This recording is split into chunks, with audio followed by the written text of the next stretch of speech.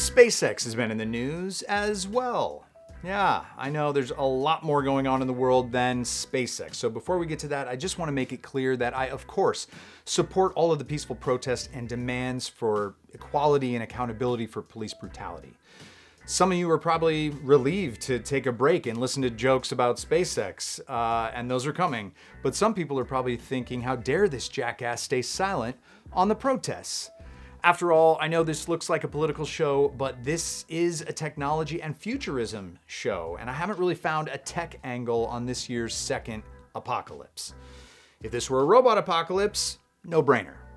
Also, this is just one show on my channel. I do gear reviews, stand-up comedy, and personal vlogs, so I absolutely plan on sharing more thoughts and experience of being out in the protests on my channel. It just won't be in this style.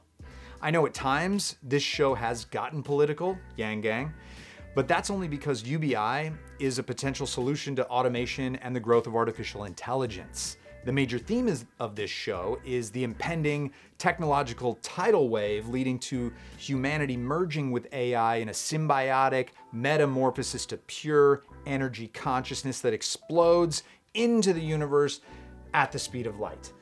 I know this show seems like The Daily Show and Last Week Tonight, but there are a lot more differences than topic choice. Like Last Week Tonight has HBO money, I have unemployment.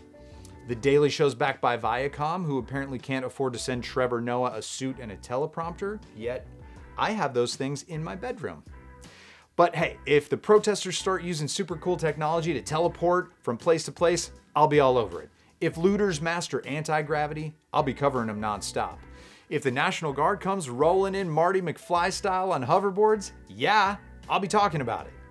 So with that, I'll just say, as a Trekkie, I'm excited to talk about how SpaceX is advancing us toward a future where we all can live peacefully, not just with each other, but with other alien species from all over the galaxy. And it could happen sooner than we think, because things change fast in the knee of the curve.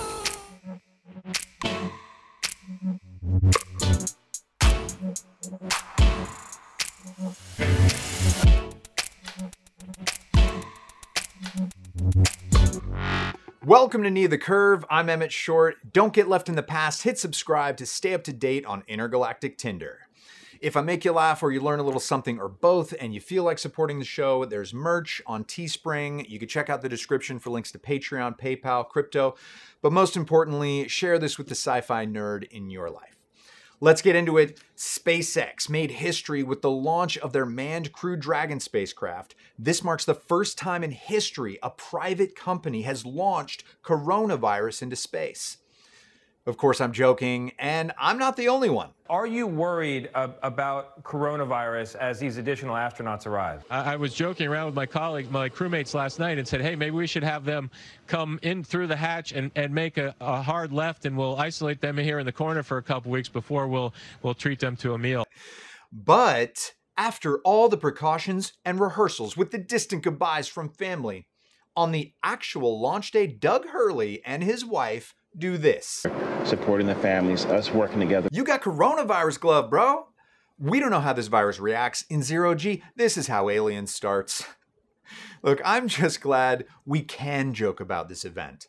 On behalf of every fan of SpaceX and Tesla, Elon Musk, and America, can I just say, oh, thank fucking God they didn't die. I haven't wanted people to not die this much since, oh, never mind, I forgot it's 2020. That's just every waking moment now. Being in quarantine during riots while watching this launch was like, hey, how about take a break from generally hoping people don't die to intensely hope 2 people don't die for about 20 minutes. And I gotta say, it kind of worked. If those 2 guys can survive a 20-minute flight to space, maybe, just maybe, I can leave my apartment to buy milk. And it wasn't just human lives at stake, it was the survival of a best friendship. We've been close friends since we started as astronauts almost 20 years ago. So being lucky enough to get to fly with your best friend is I think there's a lot of people that wish they could do that, and we're lucky enough to do it. That is adorbs. I think they need their own couple name. Leave your favorites in the comments. My top 3 are Bug, Duncan, or Behnken. I'm going with Behnken for the rest of the piece. The cutest part is what Behnken said they were looking forward to most about the mission. The thing I'm most looking forward to is actually ending up in the water safely at the end of the mission and seeing how we both go through that experience of I'm expecting a little bit of vomiting maybe to happen in the end game. So when we get to that opportunity to do that in the water together, it's kind of a weird thing to say, but I'm looking for that kind of celebratory event. Yes, the celebratory vomiting at the end of the mission will be excellent. These guys can't wait to vomit together. It's so beautiful. I just want someone to vomit with. These guys get me. I have a celebratory vomit on almost every birthday and most Tuesdays, so I get it. These guys also got to name a spacecraft. Without further ado, we would like to welcome you aboard Capsule Endeavor. We chose Endeavor for a few reasons. One, because of this incredible endeavor NASA, SpaceX, and the United States has been on since the end of the shuttle program back in 2011. The other reason we named it Endeavor is a little more personal to Bob and I. We both had our first flights on Shuttle Endeavor, and it just meant so much to us to carry on that name. I mean, it also has to be because of the Star Trek ship USS Endeavor that everyone knows was instrumental in the Klingon Civil War by blocking Romulan aid to the Duras faction. Or how it took part in the battle to repel an invading Borg cube in the Typhon Expanse in 2373, but I'm not gonna rehash a bunch of stuff we all know. I'm just happy they picked a great name for great reasons. These guys are inspiring. These badasses strapped themselves into an unproven spacecraft sitting on top of a reusable Falcon 9 rocket, got blasted into orbit, and rendezvoused with the space station. Amazing.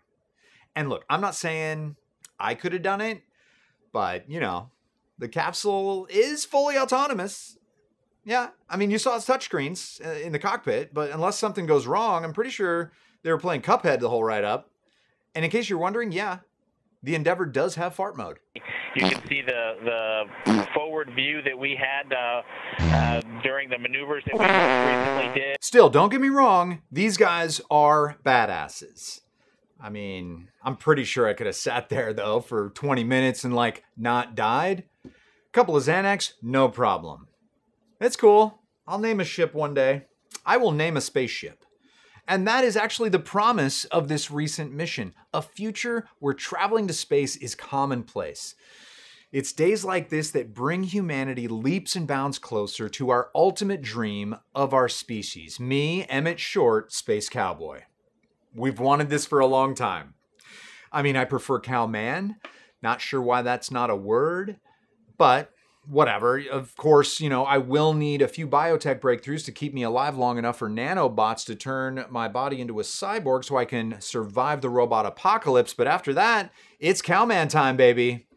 And it was awesome to see how emotional Elon got when asked about it. I'm getting choked up, sorry. I'm not sure I can answer the question. Oh, he was asked about the SpaceX launch, not me becoming a space cowman, although I'm sure he wants that from me. We're tight. He once responded to a tweet, so we're boys. I'll roll the clip. Anyway, get choked up here, so. It's really this. Yeah, I don't know. I'm getting choked up. Sorry, I'm not sure I can answer the question any more than that. Except, yeah, we're gonna do everything we can to make sure he gets home safely. My best bud Elon is in touch with his emotions, but did you see how he acknowledged his emotions yet still dominated them? No tears, sheer willpower, like a fucking alien robot. That's how we get to Mars. Besides being super manly men who aren't afraid of emotions but also dominate them, the reason me and Elon get along so good is because we're both comedians. Check out this sick burn he unleashed on Russia's space agency chief, Dmitry Rogozin. The trampoline is working. Oh, you might not know what that's in reference to. Yeah, it's an inside joke. Inside joke, yeah. It's an inside joke between NASA and Russia. Okay, back in 2014, the US imposed sanctions on Russia over the whole Ukraine thing, and the sanctions affected Russia's space industry. Stop me if you've heard this one. And Rogozin was prime minister back then, and he tweeted, I suggest to the USA to bring their astronauts to the International Space Station using a trampoline. Rewind to the future when Elon just said, The trampoline is working. The trampoline is working.